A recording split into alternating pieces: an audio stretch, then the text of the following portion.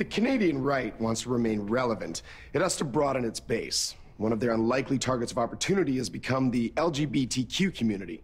And, well, after learning I'd recently become a gay icon, I decided to see how the Conservatives plan on courting a group they've spent decades ostracizing. We've evolved on homosexuality ever since we discovered that our position on the marriage debate had become unelectable.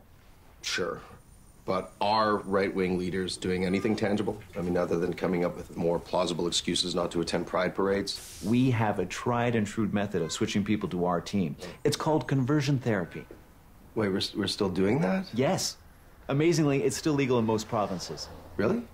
The efficacy of conversion therapy has been universally disproved, but Matthew is adapting the method for changing sexual orientation to focus more on political orientation, converting gay men to vote conservative.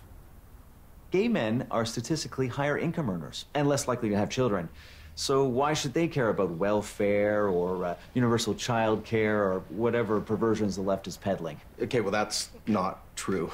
I mean, the LGBTQ community is very diverse. Oh, yes. They're passionate about social justice, women's rights, intersectionality. Oh, to be clear, we're only focusing on the G part of the acronym. Demonizing women issues is step one in our liberal aversion therapy.